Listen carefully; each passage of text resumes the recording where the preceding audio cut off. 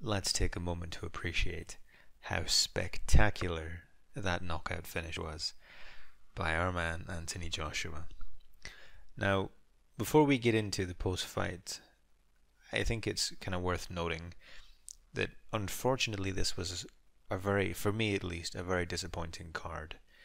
With the exception of AJ, I thought it was, on paper, it could have been a fantastic card to watch, but it just, I mean, the second most entertaining was probably Luke Campbell, and even for a boxing purist, it's difficult to watch 10, 12 rounds of a fighter who has no ability to hurt his or her opponent.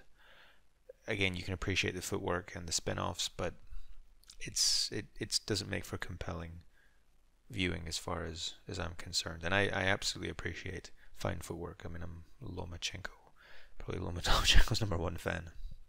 But Loma feels like he's doing serious damage, and if he isn't damaging them, he just feels like he's bamboozling his opponent.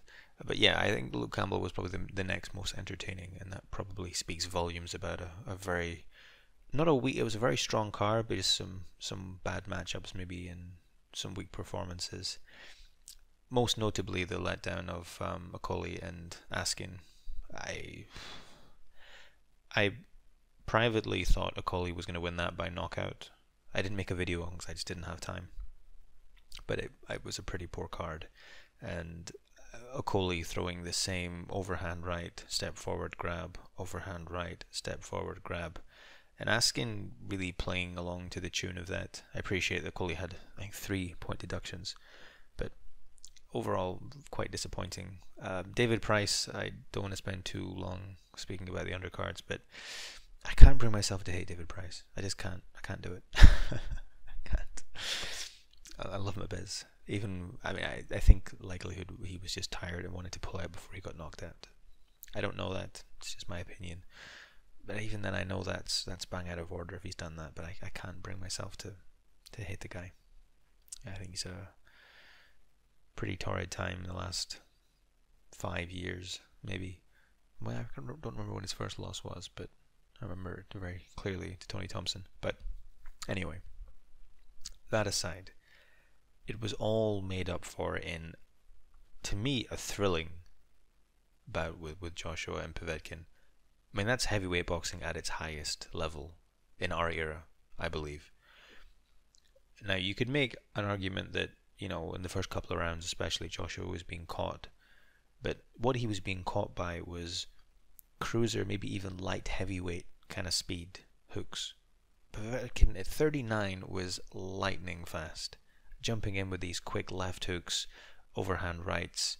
That they're watch where his feet were planted. Watch his body positioning. He's always in balance. How he generates some of the angles he created for those overhand rights was just astonishing. And I don't think there are many heavyweights fighting right now that could have walked out or survived those first 2 rounds. I'm not saying that they were an onslaught, but they could have led to so much more. I thought the way Joshua adjusted to that, and I don't know what format you were watching this on, but I was watching it through Sky pay-per-view, and I thought that Froch especially was putting a lot of Joshua's kind of improved and kind of successes down to Povetkin's tiring, and I didn't think that Povetkin was tiring. I thought he was just being patient. He didn't see as many opportunities. I thought Joshua's back foot game was fantastic. A lot of these hooks just went winging past. Very elusive for such a big guy. I mean, he's huge.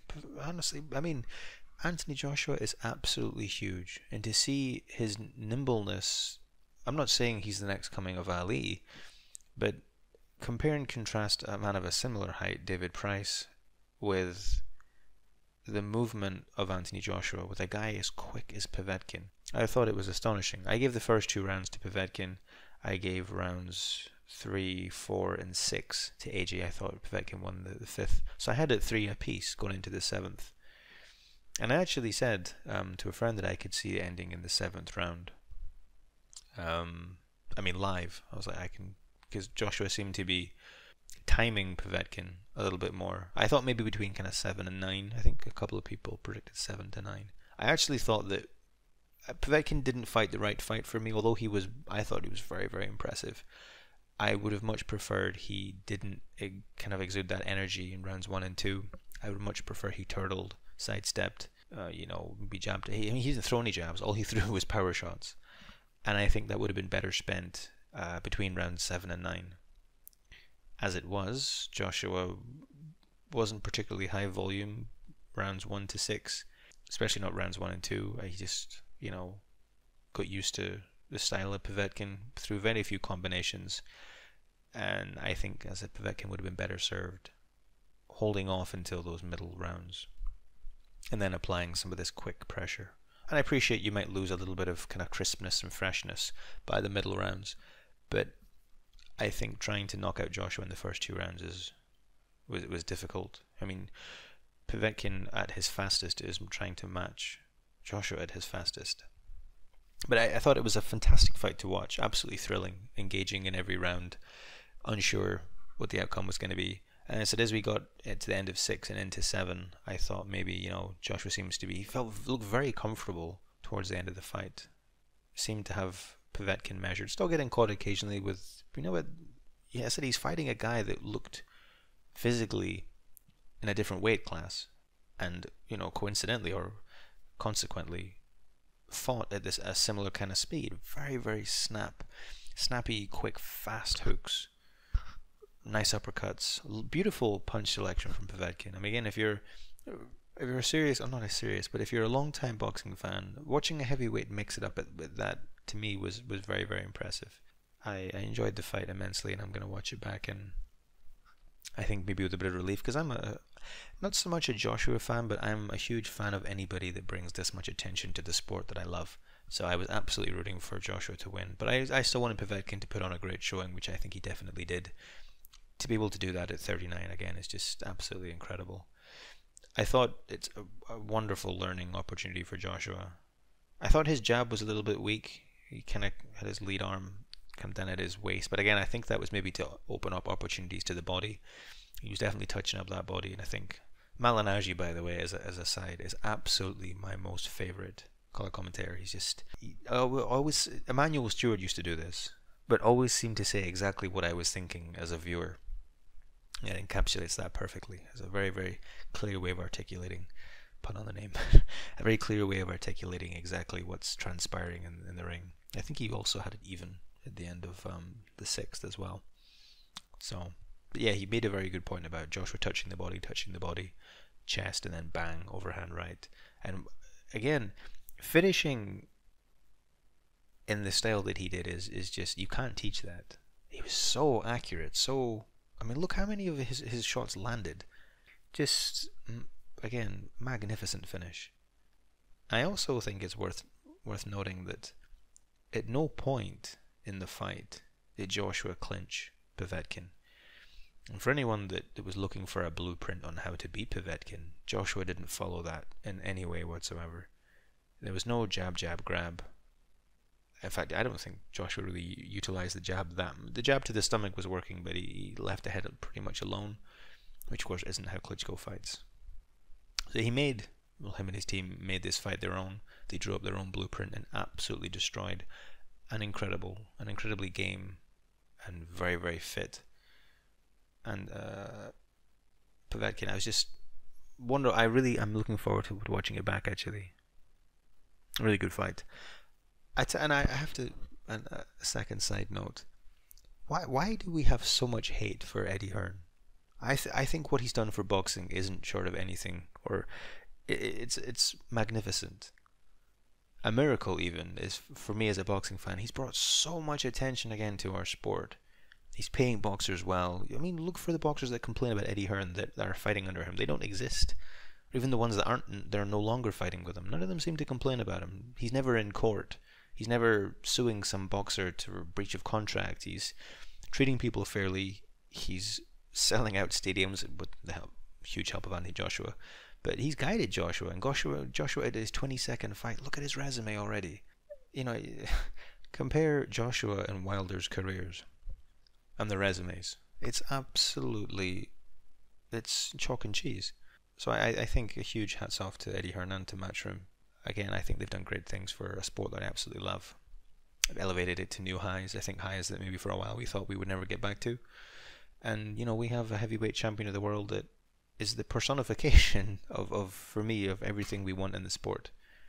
Some people don't like AJ because he seems a bit too clean cut, but I mean, I think he's exactly what we need for the sport. Inspiring the youth, training hard, dedicating himself to the sport, and providing the results, listening to what people want, and doing what he can to deliver against promises. Anyway, this isn't a video dedicated entirely to praising Anthony Joshua. I just think that credit where credit's due. I thought his performance was, again, I appreciate he got tagged in the first couple of rounds, but I think that's to be expected from somebody as fast as Povetkin. I think he dealt with it very quickly, he learned from it very quickly, and he adapted. And I appreciate those hooks weren't missing by much in the kind of latter rounds, but they were still missing. And I think that's an underrated addition to AJ's game, being that elusive, and it will probably go over the heads of some people, and people like Dwyer, for example. I know he was really quite bullish on Povetkin here. I think he still picked up the hedge with a Joshua knockout, but I certainly didn't miss the subtleties in Joshua's quite a few times. Povetkin missed with double left hooks.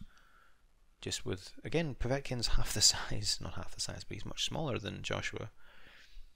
He cuts off the ring well. He covers distance quickly. He's got quick feet, and Joshua was still able to move. And at no point did you think Joshua was running.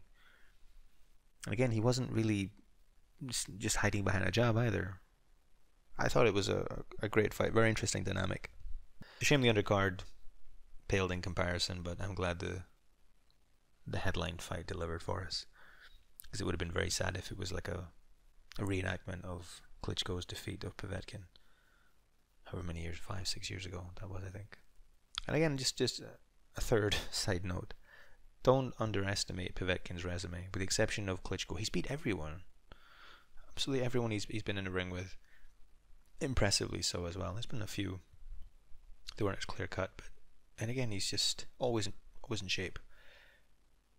Always comes to fight, and very impressive for both fighters.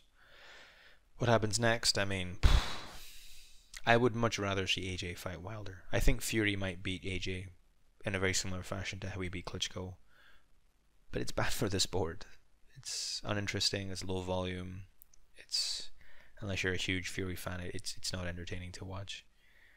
And I want the sport to be as popular as it can be. I want to be entertained myself. And while I actually had bet on Fury to beat Klitschko, I remember, because I'd also bet on Holly Holm to beat Ronda Rousey. It's a good couple of weeks. But yeah, I if you watch that fight back, you're not missing anything.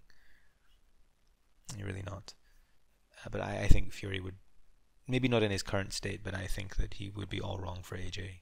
I think AJ would end up chasing the fight, and it would be very difficult, especially because Fury has such unusually long arms. Very difficult to get past that. Anyway, we're still in kind of past 14 minutes now, so I'll wrap it up. Hope you guys and girls enjoyed the fight. Let me know what you thought, and maybe an early prediction. What do we think is going to happen with Fury and Wilder if the fight does indeed happen? Thanks, folks. I'll see you soon.